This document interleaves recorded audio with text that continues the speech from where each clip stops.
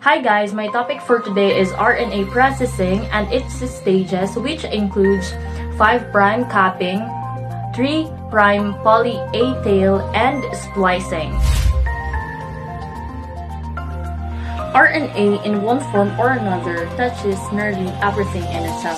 RNA processing is the sequence of events through which the primary transcript from a gene acquires its mature form. RNA carries out a broad range of functions, from translating genetic information into molecular machines of the cell, regulating the activities of the genes during development, cellular differentiation, and changing environments. The three most important steps of pre-mRNA processing are the addition of stabilizing and signaling factors at the 5' and 3' ends of the molecule, and the removal of the introns in splicing. These processes includes 5' capping, 3' poly A tail, and splicing. The starting point for capping with 7-methylguanylate is the unaltered 5' end of an RNA molecule, which terminates in a triphosphate group. This features a final nucleotide followed by 3 phosphate groups attached to the 5' carbon. The capping process is initiated before the completion of transcription, as the nascent pre-mRNA is being synthesized.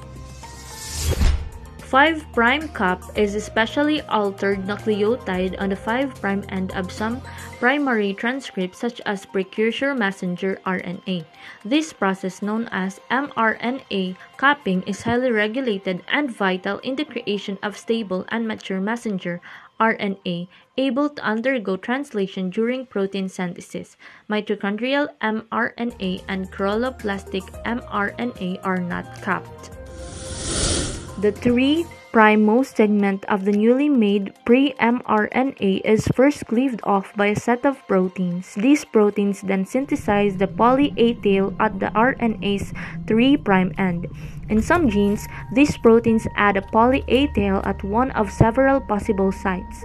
Therefore, polydenylation can produce more than one transcript from a single gene, alternative polydenylation, similar to alternative splicing. Poly A tail is added to an RNA transcript, typically a messenger RNA or mRNA. A poly A tail consists of multiple adenosine monophosphate. In other words, it is a stretch of RNA that has only adenine bases. Splicing is catalyzed by the spliceosomes, a large RNA protein complex composed of 5 small nuclear ribonucleoproteins.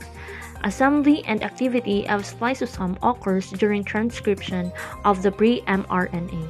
The RNA components of snRNPs interact with the intron and are involved in the catalysis. Two types of spliceosomes have been identified, major and minor, which contains different snRNPs.